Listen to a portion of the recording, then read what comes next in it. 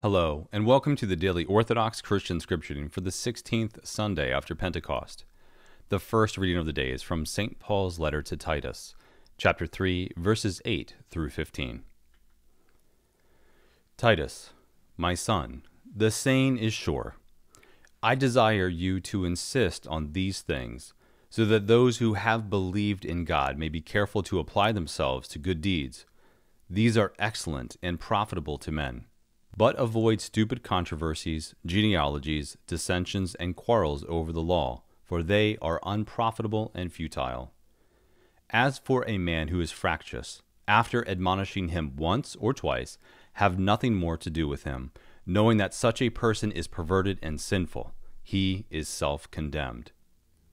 When I send Artemas or Tychicus to you, do your best to come to me at Nicopolis, for I have decided to spend the winter there.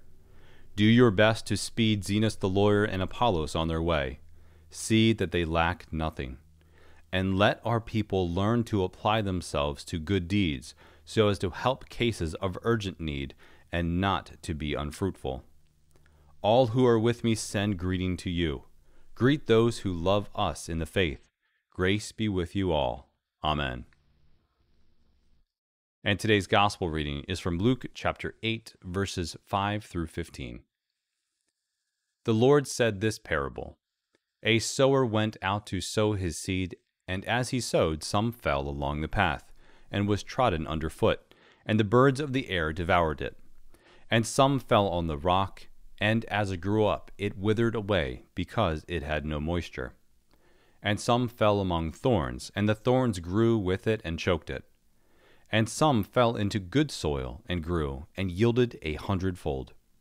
And when his disciples asked him what this parable meant, he said, To you it has been given to know the secrets of the kingdom of God, but for others they are in parables, so that seeing they may not see, and hearing they may not understand. Now the parable is this. The seed is the word of God. The ones along the path are those who have heard. Then the devil comes and takes away the word from their hearts, that they may not believe and be saved. And the ones on the rock are those who, when they hear the word, receive it with joy, but these have no root. They believe for a while, and in time of temptation fall away. And as for what fell among the thorns, they are those who hear, but as they go on their way, they are choked by the cares and riches and pleasures of life, and their fruit does not mature. And as for that in the good soil, they are those who, hearing the word, hold it fast in an honest and good heart, and bring forth fruit with patience. As he said these things, he cried out, He who has ears to hear, let him hear. Thank you for listening. Let the brightness of the Lord our God be upon us, and direct the works of our hands to do good. See you tomorrow.